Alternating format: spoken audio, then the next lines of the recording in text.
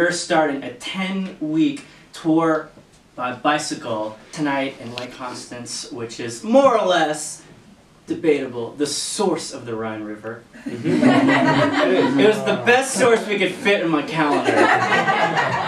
And ride all the way to the Hoek Holland in the Netherlands, where the Rhine River empties into the North Sea. This adventure had been a dream for a long while, to bicycle the Rhine River from source to sea, playing gigs along the way. On May 20th, 2016, I kicked off the tour at friend Jan's place in Konstanz, Germany, and broke a string for good luck.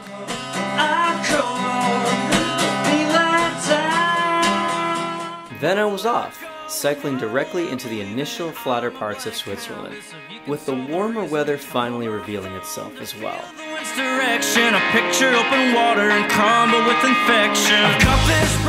I cycled the picturesque towns, filling up my water bottles from the old fountains, until the hills arrived and a quick detour to Winterthur for a nice house concert there.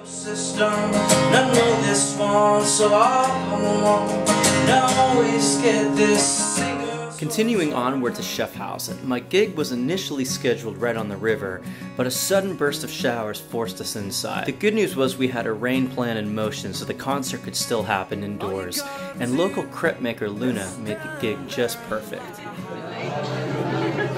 Are you ready? No, come on.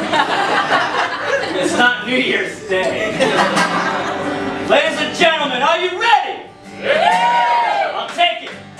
Here we go. I don't want to die in the hospital. I don't want to die. I can't hear you. I don't want to die in the hospital. I don't want to die in the hospital. Come on. I don't want to die in the hospital. I don't want to die in the hospital. Just outside Schaffhausen is the gem of the Rhine on the Swiss side. This is the Rhine Fall, and it's Europe's largest waterfall. Formed approximately 14,000 to 17,000 years ago during the last ice age, the Rhine Fall is absolutely something to see. The tour was now headed to Basel, and as you cycle along this route, you cross between Germany and Switzerland as many as 5 times in one day. The scenery is excellent, and there are a few surprise castles along the way, and no shortage of various cargo ferries and boats passing by.